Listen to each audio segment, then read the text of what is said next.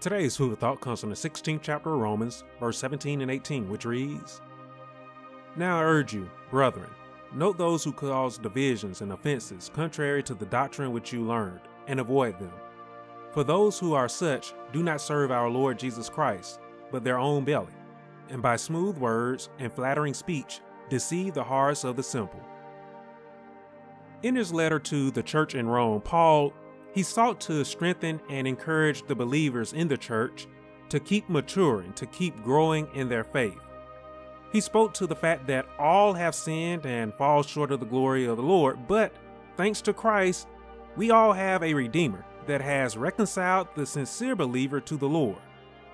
He then continued to encourage the sincere believer to grow in love and to learn to live peaceably with all men.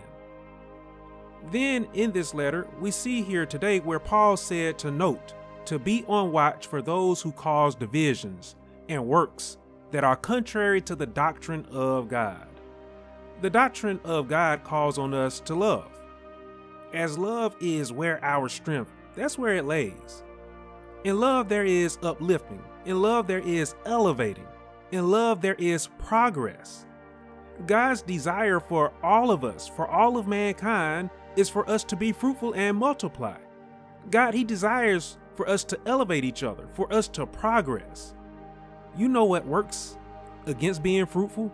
What works against multiplying? What works against progress? Divisions.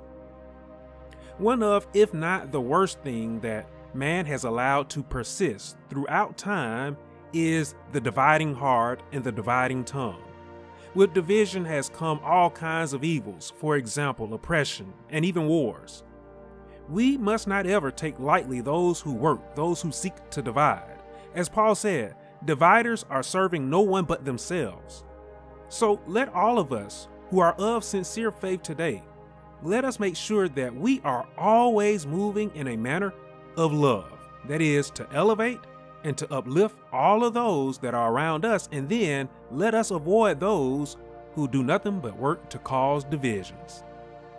I hope my thought for today has given you something to think about, and I hope that it will encourage you, that it will uplift you, and that it will motivate you as well. Be sure that you share this thought with someone somewhere, and if you haven't already done so, make sure that you're following this channel so that you can always receive my next food for thought.